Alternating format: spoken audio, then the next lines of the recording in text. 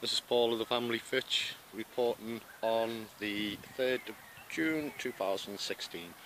Right, this might seem a little bit strange to some of you. What I'm doing here, I'm just taking a couple of shots of the trees here, and the reason I'm doing this is to bring in the link of the geoengineering and the chemtrails that are taking place in the sky virtually every day.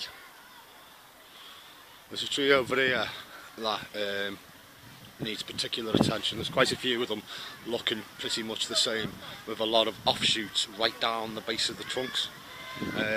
Basically what this is, if you look on the tree trunk as well, you can see a lot of fungus growing on it there, different types. There's another one over here.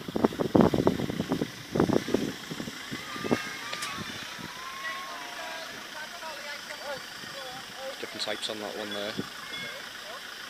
Let's get a little bit closer. Okay.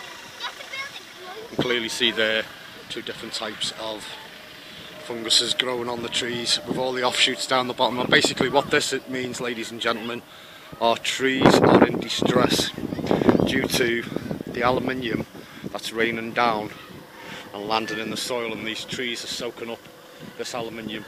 And basically what it's doing is slowly but surely over the years it's killing the trees off. Now these shoots down the bottom, basically what's happening is it's the trees' self-defense are trying to regenerate to keep itself alive, and it will grow shoots down the base in any attempt to keep itself alive. This is a last-ditch attempt, ladies and gentlemen. Excuse me.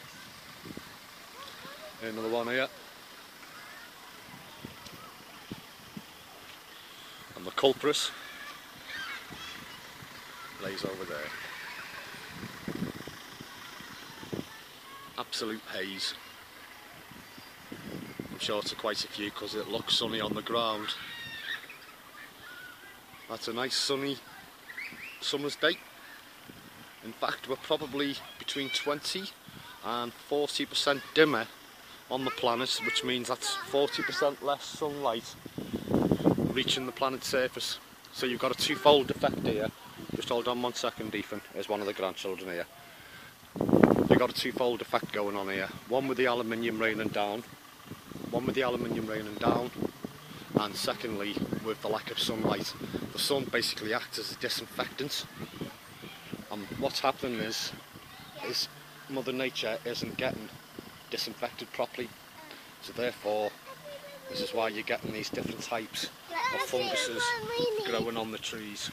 Let me see. Right, that's it for now. It's Paul of the Family Fitch signing out, Liverpool area, Birkenhead Park.